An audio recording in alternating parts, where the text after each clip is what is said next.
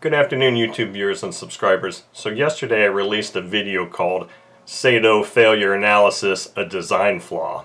And in that video I drew some conclusions that may not necessarily be correct. And I want to take the time here to clarify some of the things I said in that video and substantiate it more with some better facts that I have found after the fact. Now, the facts that I know as I know them are that in the last 4 months I have had 3 engines in my possession that all had the exact same failure mechanism, and that was that the crank pin sheared off from the counterweight of the crankshaft, resulting in catastrophic failure, blowing the crankcase apart. And 2 of those instances were on OS FS48 Surpass engines, and then of course the last one was on the Generation 1 Saito FA65 engine from yesterday's video. Now, the other facts regarding those 3 engines are that all 3 engines did have completely hollow crank pins that I thought looked like they were pressed into the counterweight. Now, whether that part's true or not, I'm not sure. The bottom line is all 3 of the crank pins were indeed hollow all the way into the counterweight. And that can be verified and proved because I've still got those parts. So after I posted that video, I started to wonder, is it really possible that Saito would make all of their crankshafts with hollow crank pins like that? Because I also have another one of the facts is that when I ordered a replacement crankshaft for one of those OS FS48 Surpass engines, it came to me with a completely solid crank pin. It was one piece of machined steel, didn't have a dimple in it, it was not hollow, it was solid. So I was led to believe that they discovered they had a problem and corrected the problem. I also probably incorrectly assumed that Saito did the same thing. So I started looking at some of my other Saito videos, disassembly videos, just to check to see if the Saito Gen 65 Gen 1 was the only engine that had what looked like hollow crank pins or not.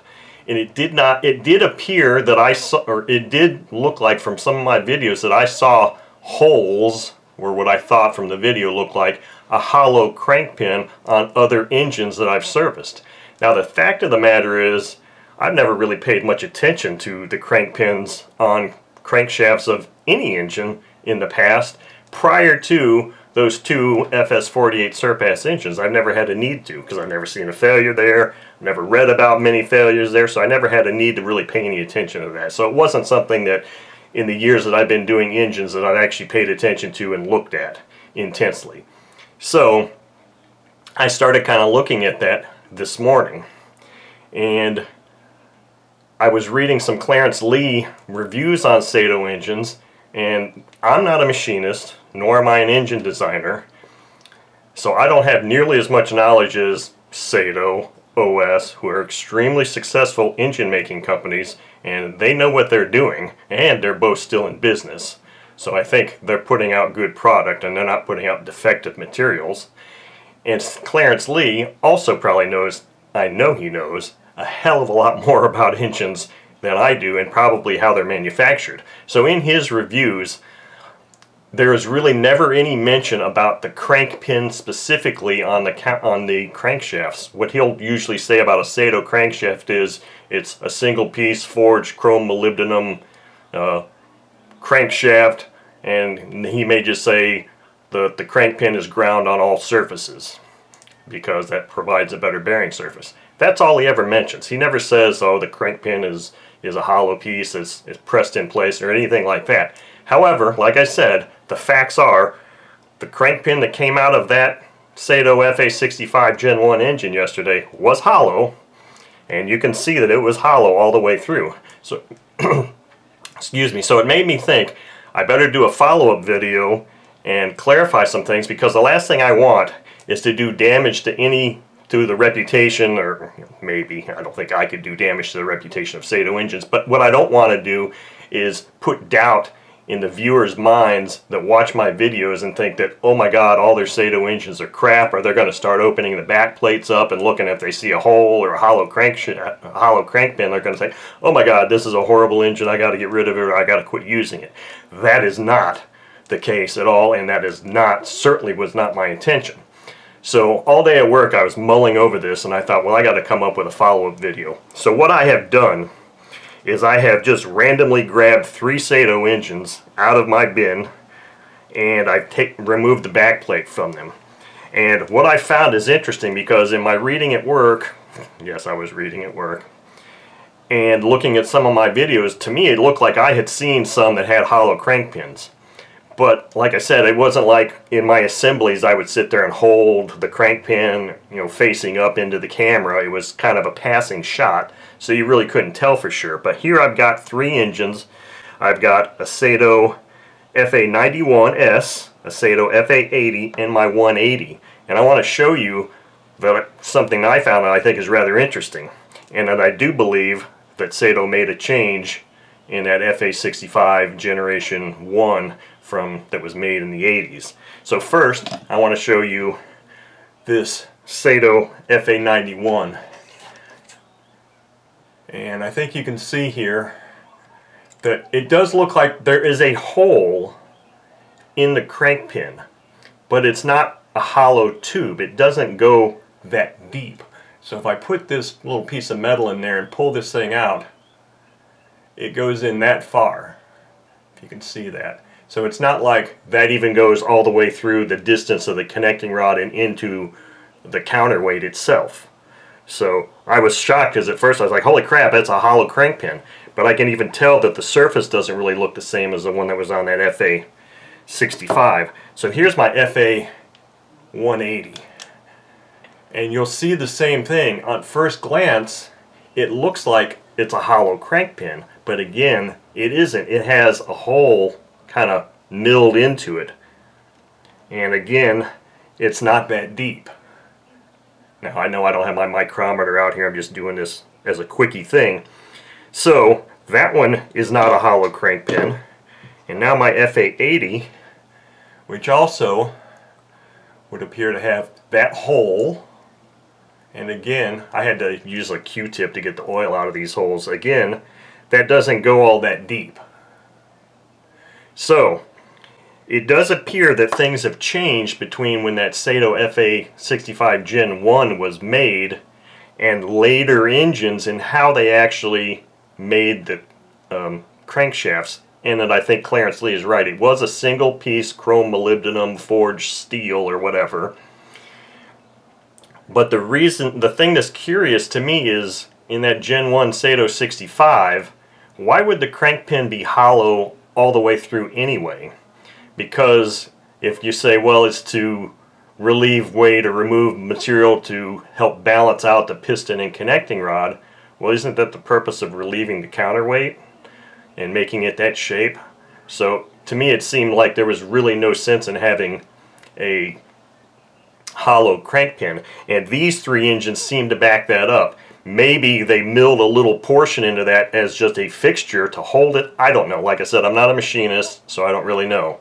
Or maybe they actually did do an additional little bit of milling in that crank pin, just small enough just to remove just enough additional weight to help balance out the weight of the piston and the connecting rod.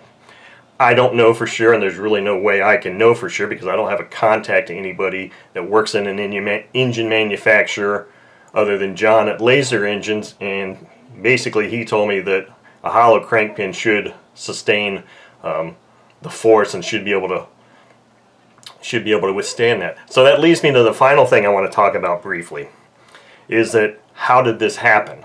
How did these failure mechanisms occur? Now you can say, well, that crank pin, if it was a machined part, if the whole crankshaft was machined and then they went around and they ground the surface around the crank pin to make it shiny for a better bearing surface, maybe they nicked it, or they caused some kind of shock or metal fatigue that would result in a latent failure later in time. That is a possibility. However, like I said, this is OS and Saito, who've been in business for many, many years, selling thousands upon thousands upon thousands of engines, and you kind of think they know what they're doing. So what's the only other thing that remains?